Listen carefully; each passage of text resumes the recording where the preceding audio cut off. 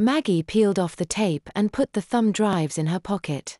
Then she closed the box and left the bank with 5 minutes to spare. The whole way home, Maggie could almost feel the thumb drives burning a hole in her pocket. She got off the bus and nearly ran home. Her backpack was left by the door and her jacket ended up on the floor as she found her laptop and switched it on. While it booted up, Maggie pulled out the 2 thumb drives and examined them. There wasn't anything out of the ordinary about them except a small tape label with I and 2.